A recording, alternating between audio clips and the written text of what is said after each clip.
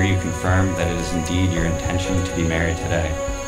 Gray, do you come here freely and without reservation to give yourself to Meghan in marriage? I do. Meghan, do you come here freely and without reservation to give yourself to Gray in marriage? I do. Gray and Meghan, having heard that it is your intention to be married to each other, I now ask you to declare your marriage vows.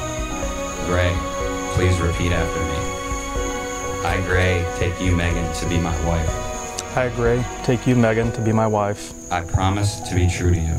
I promise to be true to you. In good times and in bad. In good times and in bad. In sickness and in health. In sickness and in health. And to love and honor you all the days of my life. And to love and honor you all the days of my life. Meghan, please repeat after me. I, Meghan, take you, Gray, to be my husband. I, Meghan, take you, Gray, to be my husband. I promise to be true to you. I promise to be true to you. In good times and in bad. In good times and in bad. In sickness and in health. In sickness and in health. And to love and honor you all the days of my life.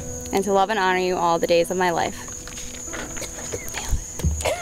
Your wedding rings are an outward and visible sign of the inward and invisible bond which already unites your two hearts in love.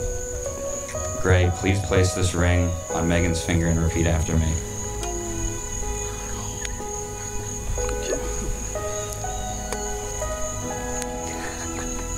I give you this ring as a symbol of my love for you. I give you this ring as a symbol of my love for you. Meghan, please place this ring on Gray's finger and repeat after me. I give you this ring as a symbol of my love for you. I give you this ring as a symbol of my love for you. Okay, before we get to everyone's favorite part, now that this marriage is official, I know I speak on behalf of everyone here, where we wish you nothing but the best and a long and happy life together. Gray and Meghan, by the powers vested in me by the state of Maryland, it is my distinct honor to announce you man and wife. Gray, you may kiss the bride.